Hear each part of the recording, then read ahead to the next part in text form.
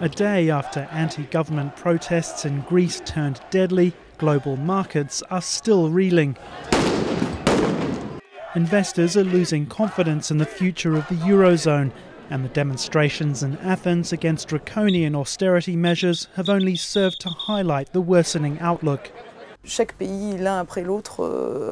fears are prompting one market after another to withdraw huge amounts of capital from Greece and therefore from the Eurozone. In Asia, markets tumbled on concerns that Greece would struggle to repay the EU's massive bailout package agreed earlier this week.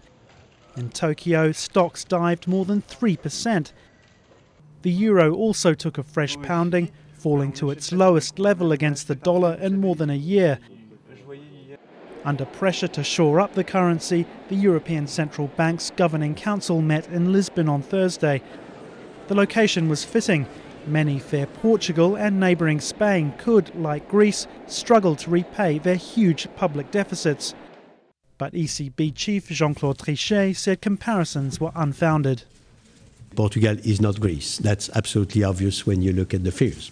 He also insisted Greece would not default on its payments. Default is, for me, out of question. So it's as simple as that. For now, though, nervous investors around the world are saying otherwise.